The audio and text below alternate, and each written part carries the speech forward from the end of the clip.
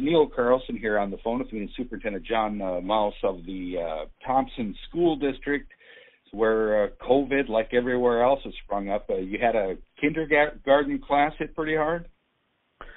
Yeah, we had a positive case that we were informed of on Sunday morning, and then just felt that we had to act fast. And, with those kids being 5 years old and kind of their first experience with school, we just kind of determined that the whole class would be quarantined as we kind of investigated to try to do the contact tracing. Obviously the older they get, the little easier it is to understand and then stay apart. But at that age, it's fairly difficult. So that was kind of why the decision was made.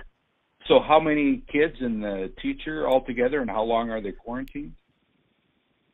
Yeah, it'd be 24 students and a teacher, and they're quarantined and able to come back on Monday, September 14th. Their quarantine actually ends on Friday, the 11th, so they're able to go out that weekend, but they'll be back in school the 14th. Well, we're going to, see what happens to school districts around the region. Do you think this is kind of going to be a problem all year long?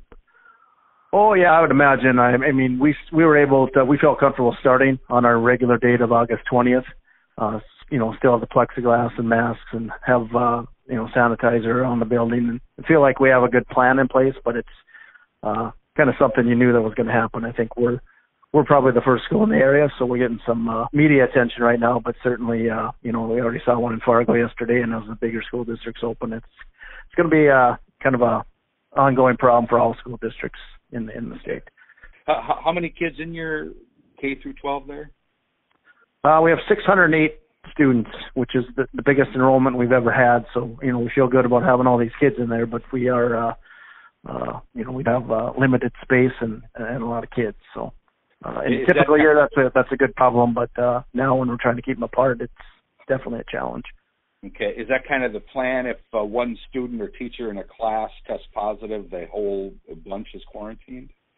Well, no. I think for that kindergarten class, it was probably the right choice. Now, we need to emphasize, again, with our teachers of keeping those apart. I would imagine if it was, 7 through 12 grade, we're able to space those out. We have seating charts on all our kids. It's just that there's a better understanding at that age, so it doesn't necessarily shut down a whole class if there's one member in there. Okay.